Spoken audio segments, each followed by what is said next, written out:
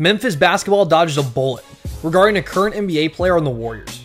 The University of Memphis basketball program has gone through some interesting times since hiring former NBA All-Star Penny Hardaway. Last season, they featured two of the most dynamic freshmen in the country and were expected to be a top 10 team, yet failed to live up to expectations and lost in the second round of the NCAA tournament. And this offseason, things have only gotten worse. The program just dodged a major bullet as the NCAA investigated them regarding the recruitment of current Golden State Warriors center James Wiseman to Memphis. Allegations stated that Coach Hardaway and others gave the Wiseman family over $11,000 to help James move to Nashville and play basketball for the Tigers, a clear violation of NCAA recruiting rules. But as the verdict officially dropped recently, Memphis was only given a $5,000 fine, with no punishment or penalty toward Coach Hardaway, as well as no postseason ban for the school, a very light slap on the wrist. What are your thoughts on this decision?